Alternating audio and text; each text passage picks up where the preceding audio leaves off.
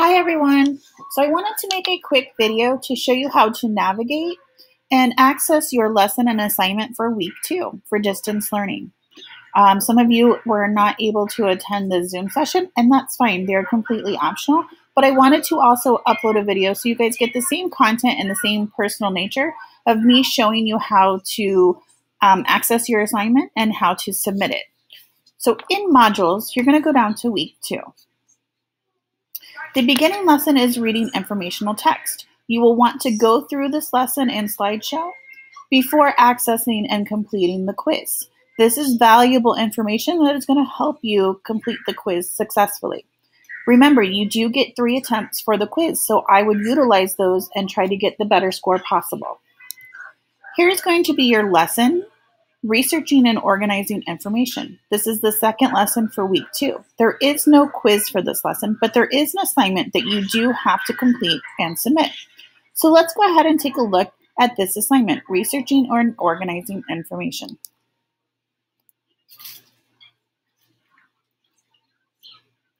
Here you're going to have 9 slides. Make sure that you're going through all the slides, navigating through these arrows at the top, so you can get all the content and understand how to do the assignment appropriately. So the first slide is just going to be an introduction.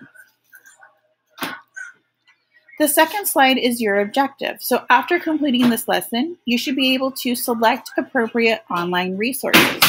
Remember, we have talked about using credible resources in the last lesson.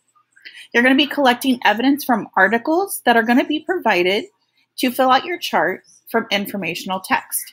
And you're also going to be generating questions on things that you would want to research more about. So let's go ahead and go up to 3. This is a little bit of information on how you can make your research and ideas more interesting for your writing. Slide 4.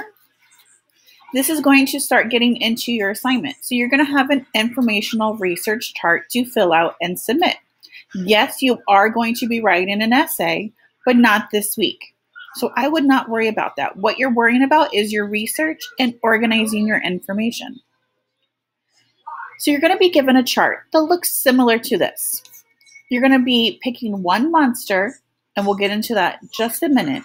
And you're going to be discussing what the problem is, the way it affects people and who it affects, and the problem or solution. How are you going to solve this problem? So let's go to slide 5. This is going to be an interactive lesson. So you're going to hit begin, and you're going to go down here and you're going to go through the slide. Once you're finished with that, you're going to come up here to slide 6. And this is going to be about choosing your topic. Okay. So you're going to be given 3 monsters, one from the sky, one from the land, and one from the sea. And you choose one monster. You're going to be given 2 articles or 2 resources with each monster. So slide 7 is where you're going to pick your monster, and here is where the articles are attached. So you have to pick from either a vulture, a Komodo dragon, or a jellyfish. And here you can preview the articles, take a look at them, and pick which monster you would want to write about. So remember, when you're filling out your chart, you might want to come back up here to slide 7 to access these articles. Once you have figured out what monster you want to write about, you're going to come up here and take a glance at slide 8. This is just the research process. So you're choosing your topic. So either the vulture, the jellyfish, or the Komodo dragon is going to be your topic. Locate a credible source. You already have 2 that are going to be provided for you. If you want to locate a 3rd credible source on your own, you are more than welcome, and that is optional. You're going to be collecting interesting ideas and supporting facts, and you're going to generate questions that you want to answer. What is something that you might want to know about a Komodo dragon, or a jellyfish, or a vulture?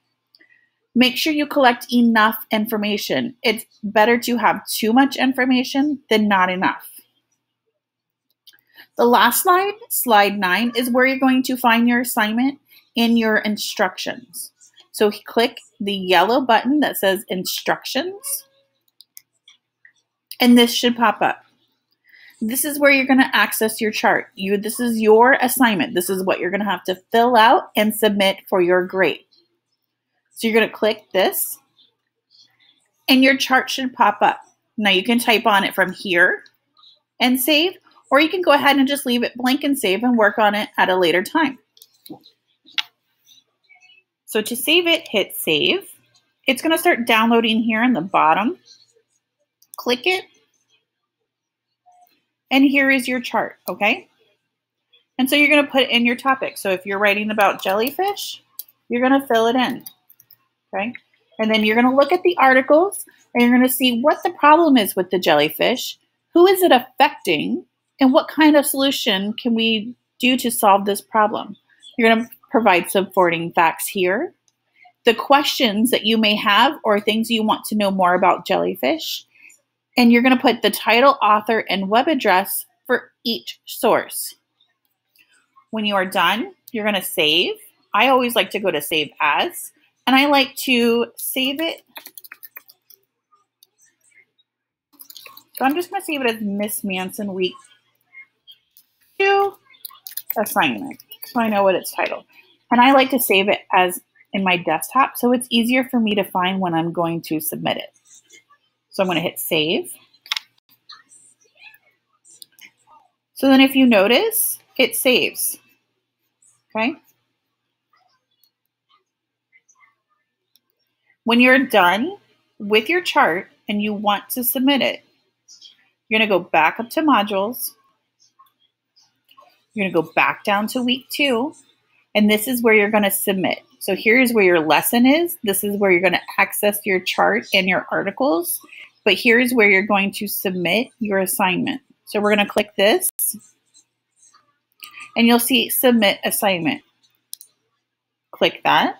You're going to choose your file. Now this is where saving to the desktop comes in handy. So I just go to Desktop, and I'm going to see Miss Manson Week 2 assignment. Make sure it's the correct one. Look at the preview, and I'm going to hit Open. And here it is right here. Then I'm going to click Submit.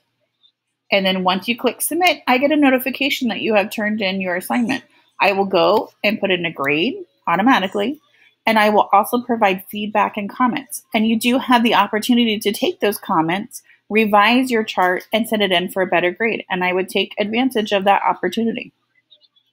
I hope this video helps you. If you have any other questions, please feel free to inbox me through My Learning, or you can also text me at the number provided in the announcements. I hope this helps. Bye, guys.